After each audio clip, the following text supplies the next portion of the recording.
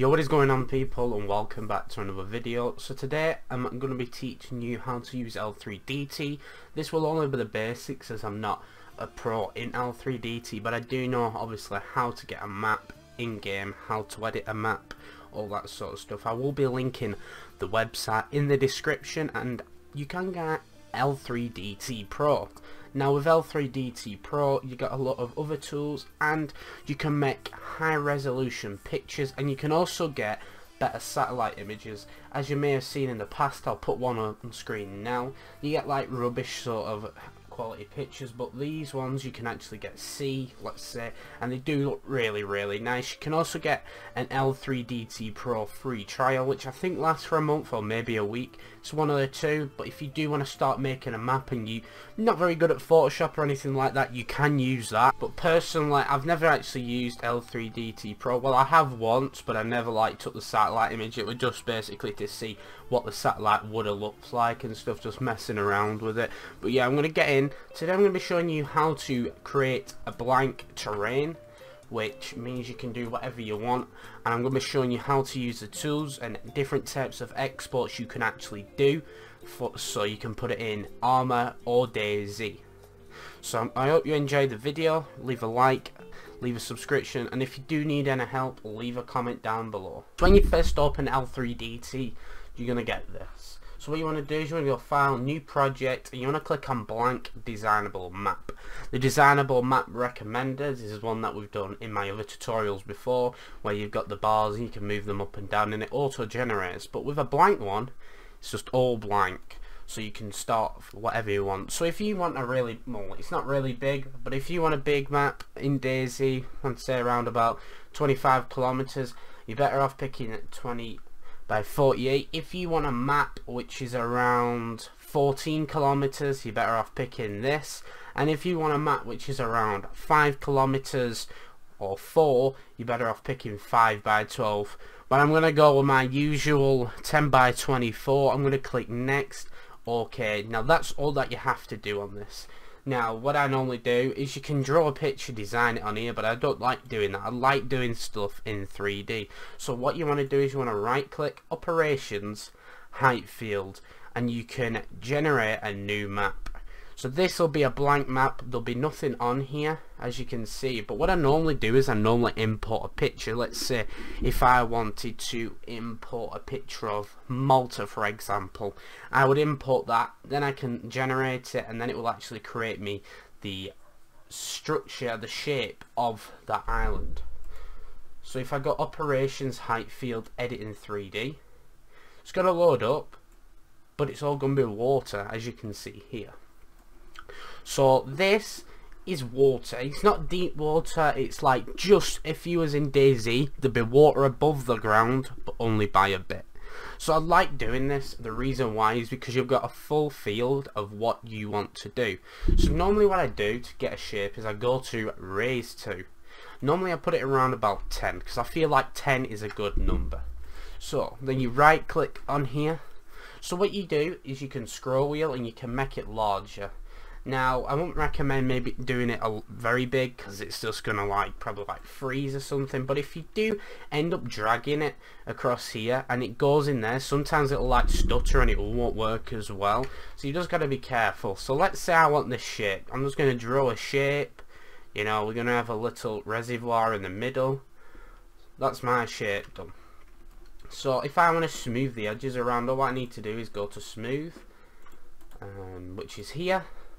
Scroll wheel again and just hold it basically, and as you can see it's faded off. The where it's blue, that's obviously where the water is, and where it's green, this will all be the green stuff. And yeah, you just basically go around like this. Now if you want a point, so let's say you want a mountain, what you do is you hold it, and when you move your mouse up and down, as you can see, you get, the deeper you go, that's the darker the blue it gets. If you go up, you can do this, and it's going to create a point. But obviously that's going to be very steep in dayz, so maybe you want it like that, and maybe you want to put another one here, like this, and you want to do something like that. Maybe you want to smooth them on after, so you go to smooth, scroll wheel, make it bigger, and then you can just do that. you've also got Bulldoze where you hold, and if you drag, then it will make that flat as well. Also, I could do that over here, and as you see, that's Bulldoze that and made it all flat. It's just basically what a bulldozer does. Now, lower 2 is basically the same as raise 2, but if I click raise 2 on here, it won't go up. But if I click lower 2 now, it should go down. But because it's 10 and this is 10, it's only telling it to go down by 10. So say if I want it to go underwater, I press the minus button and I press -10 and I click back on here, and as you can see, it's gone down. It's deeper than this because this is just all flat. So the -10 is a good thing that you want to do, and then you want to go around. So what I do when I'm making maps, I create my shape 10. This is my shape. Then what I do is I go to lower brush and I just do this all around. Sorry, not set 2. We go to lower 2. No, we don't go to lower 2. We go to lower brush, and what I do is I go around. As soon as you can see, it's actually going in there. It's getting deeper.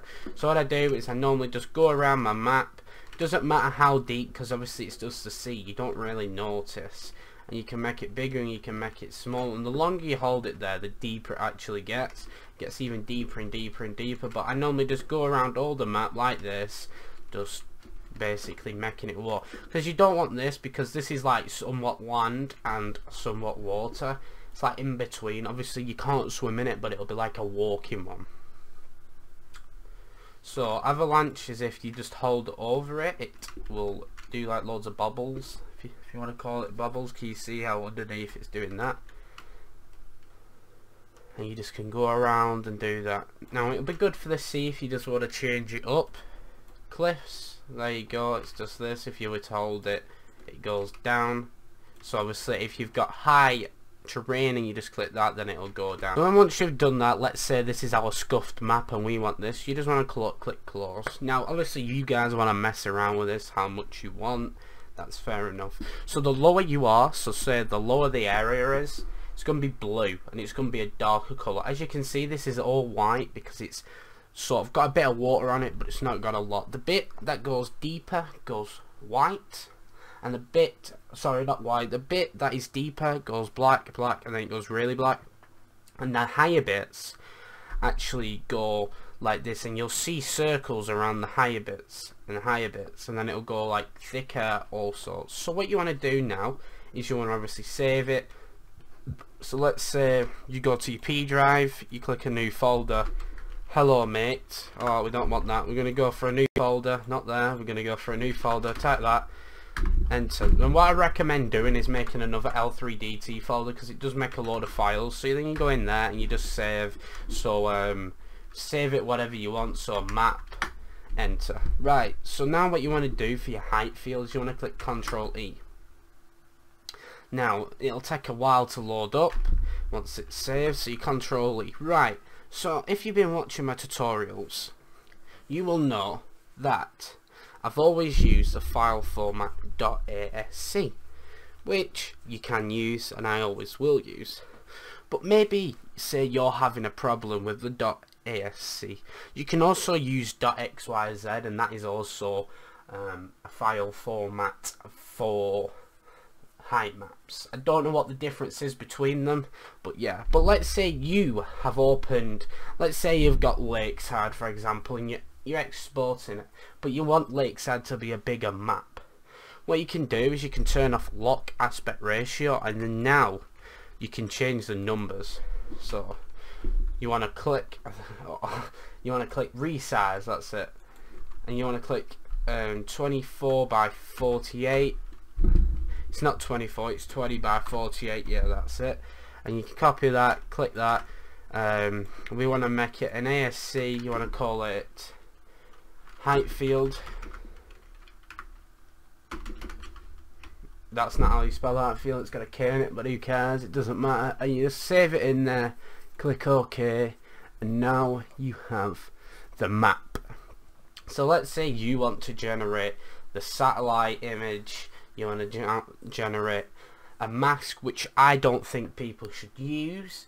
I think you should just use a blank canvas and then edit your own in Photoshop. But what you want to do is you want to go right click on this bar, operations, and as you can see, you've got attributes map, terrain normals, which is that purple one, which you can have in your map. You don't need it, but you can have it. But the attributes map is the satellite. So if we do this, you can use this as a satellite. You can also use the other map.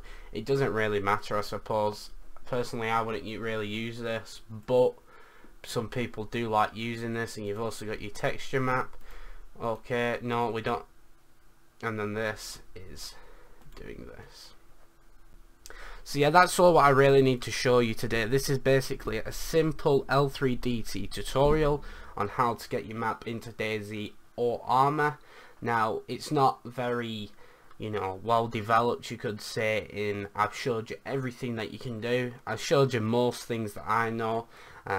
This is how I would do my map, and I suppose you guys can make whatever you want now. So thanks for watching. Remember to leave a like, leave a subscription. Like I said earlier, if you need any help, leave a comment, and I'll see you guys next time. Adios, amigos.